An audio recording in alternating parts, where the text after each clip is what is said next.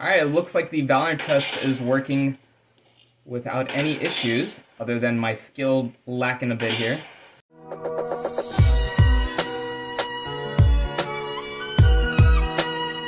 What's up, this is GM, and before I start, I want to tell you about TubeBuddy. In case you don't know, TubeBuddy is a free website that will help you manage and grow your YouTube channel. Thanks to them, some of my videos even show up as top results. Want to give them a try? Check the description below for the link. In today's video, we are taking a look at Mobile Pixel's Duex Max portable monitor. If you are a returning viewer, you know I've reviewed a few other Mobile Pixel's portable monitors, including, I think it was the Duex Plus and the Duex Lite. So this is the largest in that series at 14.1 inches. It is huge, which I personally like. Small ones are nice and all, but I like it bigger. Bigger the better. So inside this box, let me go and move this box out of the way, so that way you can see what we have inside. So, of course, we have the monitor itself. And one of the nice things, it comes in multiple colors, which I'll talk about a little bit later on. But look at this beautiful red that I have right here. And then, of course, we also have the cable, the power cable, that you can see is a USB-C on one end. And this is the end that will go into the monitor itself. And then we have a splitter that has USB-C and a USB-A. So depending on what device you're using, you may need to use one or the other. So you can use this on Chromebook, just a heads up, I'll talk a little bit more about that later probably, but the USB-C end will go into the Chromebook because at least for mine, that's how I make it work. It won't work with the USB-A. Then we also have the instruction manual and extra adhesives. We have alcohol pad to wipe off whatever surface that you're going to be putting the magnets on. We also have a little paper with the setup guide. It has a QR code and a link. It also has a little picture showing you how to do it right here. I'll go and just kind of show it here for a second in case you lost yours and need to pause and follow along with this. All right. And then we also have this paper, which I really appreciate that they included because it shows you how to place the magnets correctly. Because you can't just place the magnets, however, obviously on the back of your laptop. And then we also have the 4 magnets that you see here. So if you're wondering what happened to your magnets, they are, or most likely will be, on your monitor itself.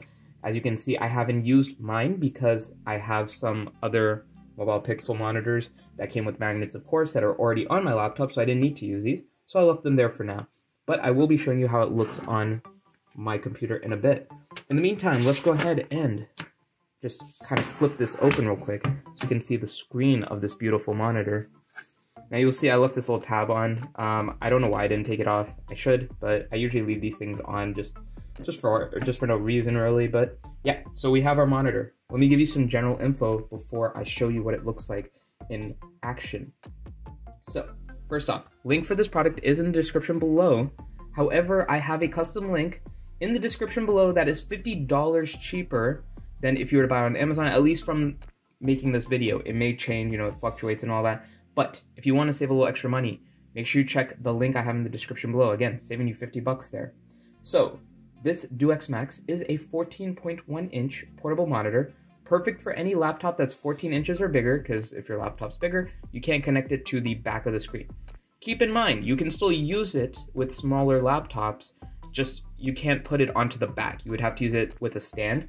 I do have an origami stand that I will show a little bit later so that you can see what that looks like as well.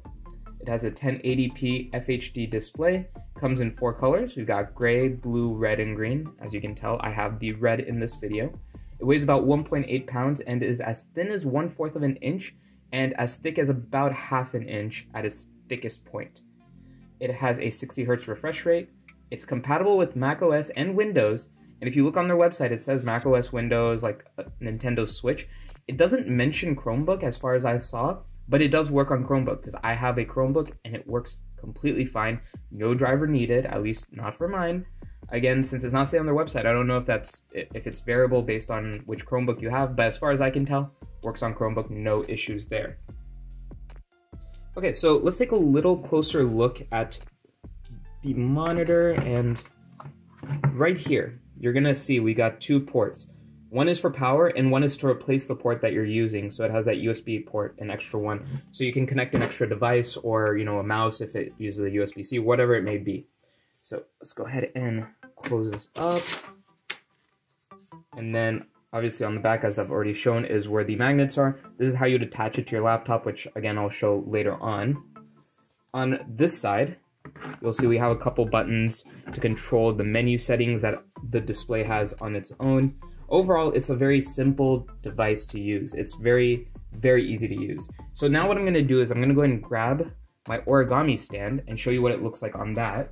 So here we have the box for the origami stand that they sell with it. Of course, it's sold separately usually. You might be able to find some bundles, but this is how you can turn any of their portable monitors into a standalone monitor. So it can be a little bit difficult to use, at least in my own experience. So I'll go ahead and open this up. And then I don't really want to put it display side down, but I'm going to for this bit right here. So what you're going to notice, it does have two magnets on it as well. Let me go and flip that over. So pretty much you're going to align it into these spots here. And since there's already some magnets there too, it might be a little hard to get it to stick correctly, but there we go. I'm going to go and flip that over. And I'm going to reposition my camera so you can get a better angle of this. Okay, so here's that other angle I was talking about. So pretty much what you're going to do is you're going to lift it up from below right here and kind of bend it in to make this triangle shape, as you can see right here. And you're just going to set it down like so, and voila, you have a stand. Of course, I didn't do it perfectly there, but I think we're good. So pretty much you can do it like that, and I'm going to flip it over real quick for you to see as well. And voila, now it's sitting up like a regular monitor. Of course, the origami stand has some of its limits, you know, depending on the surface and all that. But overall, I think it is a good little accessory to get if you want to be able to use your monitor separately without having to put it on the back of your laptop, which actually personally, that's what I usually end up doing with mine because I like to move it a little bit further away from my laptop sometimes. But again, that's really up to you. And it really does work well. It's a nice little thin accessory that you can just toss into your bag. But let's go ahead and grab my laptop so you can see what it looks like attached to that. Okay, so as you can see here, I have already gotten out my laptop. Let me really quickly fix my monitor, the Duex Plus that I'm about to attach to it. Close it up so I can show you real quick what you're gonna be doing. So if you wanna follow along, you can. Obviously, I'm not doing the steps exactly, but what you wanna do first is you wanna align these magnets up on the back of your monitor. And sorry, the screen's getting a little bit blurry there, but just like so. So that way, when you put it on here, it's correct. Of course, that's just to show you what it looks like. So as you can see, it's all the way on one side. That's how you know what it kind of looks like. So that way, when you're sliding it across the back of your laptop, it's pretty much sliding all of these along this, like that. Hopefully that made sense. That's not the best way to explain it, but you're gonna align the holes on the back of your laptop. I have an Alienware, a massive Alienware, as you can see here. So aligning those holes on the back, I had to be a little bit more cognizant because I need the edge of the monitor to actually reach the edge of my laptop so I can bend it a little bit. So once you get that done, you're just gonna pretty much attach this to the back. Hopefully this will work with the other magnets still on there. And we are there, we're done. So now, I'm just gonna go ahead and lift up my laptop. And let me go ahead and lift up the screen or the camera a bit there. Cool, and let me go ahead and readjust some of this stuff so it's a little easier to see as I pull it out. So pretty much what I'm gonna be doing is I will be pulling it out from the side like so, and then you can just bend it like that. And there you go, you got your extra monitor. Now I'll go and turn it on, of course, but for now I had the wire taken out so it'd be easy to see. You can of course push it back in, and it's a little hard to do from the angle I'm at right now, but might be easier if I just place it down, and there we go. So now I'm going to show you the other version of this, which is the presentation mode. So the reason for this is if you're doing a presentation, obviously. I'm going to move my laptop a little bit back, and you can pull this out, and let me just make sure it's all in place. Oops, I think I accidentally pulled it off its magnets. There we go, lock into place, and you can flip it over, and bam, you got a presentation mode, so whatever's on your screen, you can mirror onto here. So that way when you're doing a presentation, they can see what you see. So let me go ahead and flip this back around. There we go. And voila. So now I'm gonna go ahead and plug it in so you can see all that with, well, the monitor working. Okay, as you can see, I have brought my laptop on to Google, and now what we're gonna do is you'll see I've had it connected here. you'll notice the monitor is of course off in the back, but as soon as I pull this bad boy out, let's go and pull it out real quick. You'll see it automatically starts turning on, and I believe the default is just to mirror it. Yep, so we'll have the mirror right here, and of course you can adjust this however you want, and then you can push it back in and it'll automatically turn off. But before I do that, actually, you know what? I will go ahead and do that. Let's just go ahead and do that. So there you see it went off and my laptop screen is coming back online. So now I'm gonna go and flip this over. So that way you can see the presentation mode again. So pull it out, make sure it's all the way out correctly. And then it will take a little while to start up there for a sec. And there you go, presentation mode. Now, whatever I'm doing on this side, people can see that I'm doing on this side as well. So it is a really nice little feature to be able to flip it like that as well. And you can see the wire is definitely long enough to handle that. So let's go ahead and put it back. We'll flip this bad boy back over. And now I'm gonna go and show you what it looks like with the origami stand as well.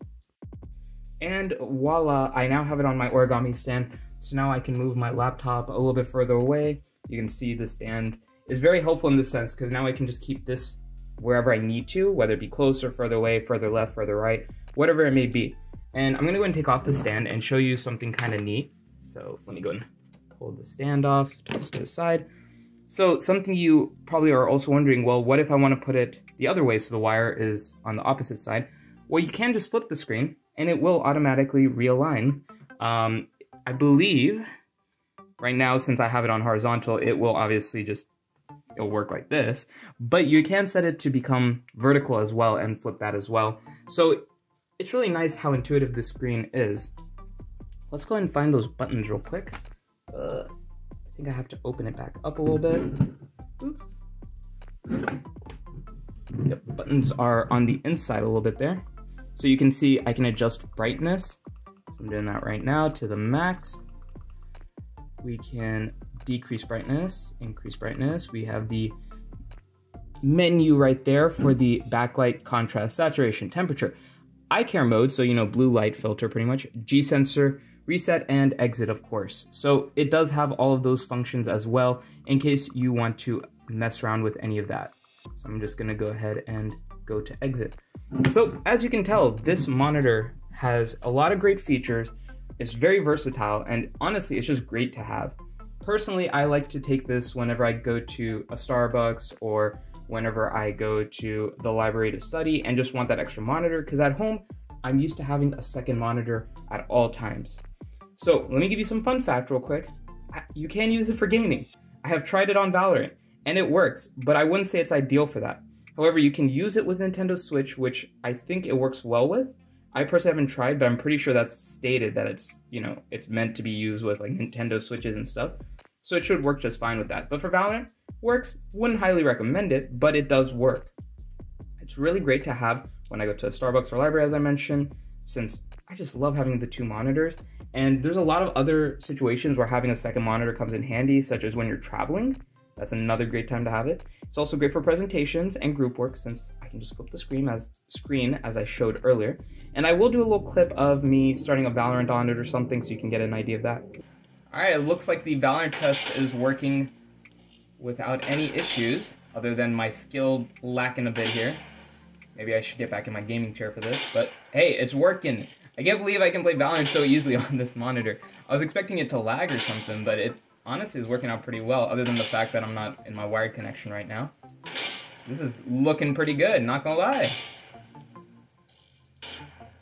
If you're interested in seeing a comparison video between the Duex Max, the Duex Plus, and the Duex Lite, let me know and I'll see what I can do since I do own all three monitors. That's it for this video. Link product, description below. Make sure you check that out. $50 off with my link. If you found the video helpful, I'd love it if you could leave a like and subscribe. If you have any questions, leave a comment below as well. Thank you for watching.